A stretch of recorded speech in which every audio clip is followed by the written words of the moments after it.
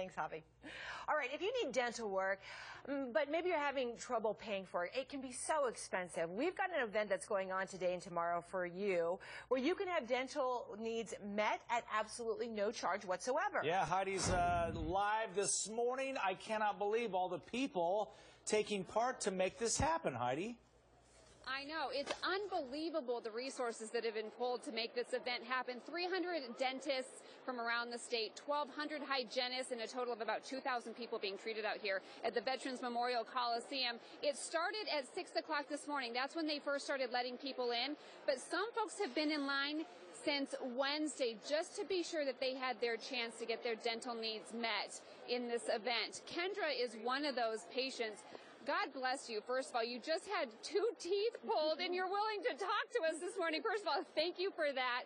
What brought you out here? Because you came from a very, very long distance. Yeah, I came out to get some extractions done and then hopefully to get some partials.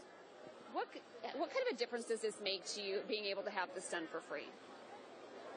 A lot of difference. More secure about myself, to know that I don't have to worry about infections in my teeth and whatnot. So you still have more work to be done. How much overall will this save you here today?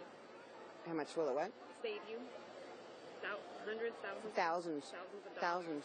Well, good luck to you. I'm going to let you go now because she's numb on one side of her mouth. Dr. Jackie Allen is one of the organizers of this event. This is the turnout that you were expecting because you guys have seen this before. Yes, we have. And actually, the line is even longer this year than it was last year. Explain why that is. Why are you seeing the need increase?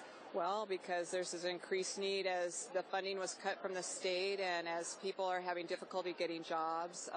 Basically, they can't afford care that really is an essential part of health and not just an auxiliary part of it. What I think is interesting too is we know that the folks who are waiting in line, they get in, you guys do a pre-screening and you're able to identify other health conditions that they may not realize is going on. Absolutely, and some people are turned away because of those health conditions, but we refer them out to medical clinics so that they can get those problems addressed. All right, well, it's a good thing that you're doing out here. This goes on until 6 o'clock tonight. If you get here in the afternoon, there's a good chance you're going to have to wait until tomorrow to be seen. Because of that and because of the weather, they're advising you to bring an umbrella, bring rain gear. They're going to try to get everybody inside, but they may not be able to make that happen. Another interesting note, though, Delta Dental of Arizona also doing really good work out here. They brought blankets and coats to folks who were waiting in line and didn't have a way to keep warm. Just a beautiful thing happening out here today and tomorrow. We're going to put this information for you on our website at azfamily.com if this is something that you can benefit from as well.